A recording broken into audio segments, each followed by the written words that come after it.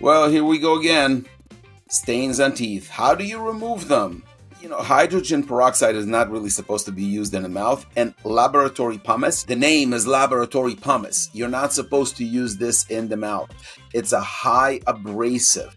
And I got news for you. The stains that you showed there on the photo, those are not stains. That's what cervical caries or cavities at the gum line look like.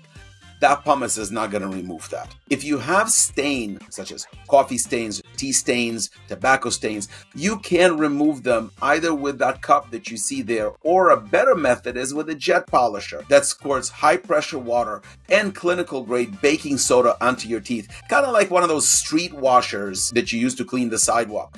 That works great. And if it's used properly by a dentist or a hygienist without injuring your tissues, can give you beautiful, beautiful results. I've tried this before.